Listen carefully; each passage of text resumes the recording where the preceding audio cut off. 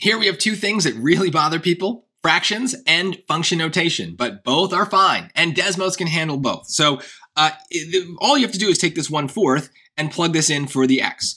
So many of you can do this without going to a calculator. That's fine. I just suggest you show your work. So first and foremost, 1/4 minus 1/4 is 0. So that's why this isn't as bad as it looks, because if we square 0, we get 0. And if we multiply 5 by 0, we get 0. So this whole thing, when we plug in 1/4, is fine. It just goes away. So that's just, what are we left with? We're left with 11/4. So put that in. And 11 divided by 4 is, 2.75. So that's also acceptable.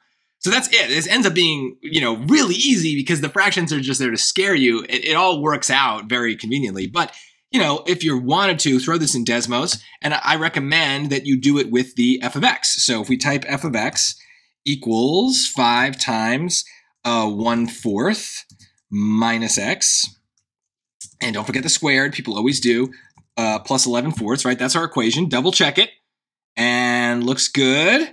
So now I'm just going to go down to a new line, and what did they want? Just type exactly what they wanted. F of, got to type it again, f of 1/4, and I messed up the parentheses, but there you go. There's that 2.75, and if we wanted that as a fraction, just tap the little fraction button that's to the left there underneath the 2, and 11/4. So really no excuse to get this question wrong. If you have trouble with basic arithmetic and, fractions, function notation make you nervous, then fine, just go to the calculator and just let the machine solve it for you. But it's not that bad. And I think that that's exactly what the SAT was intending.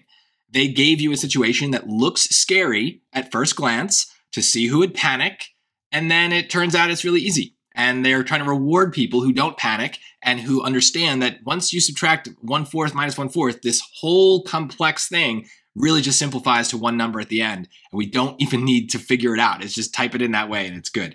So yeah, please don't let fractions and function notation bother you. They're fundamental parts of math. They're fundamental parts of the SAT.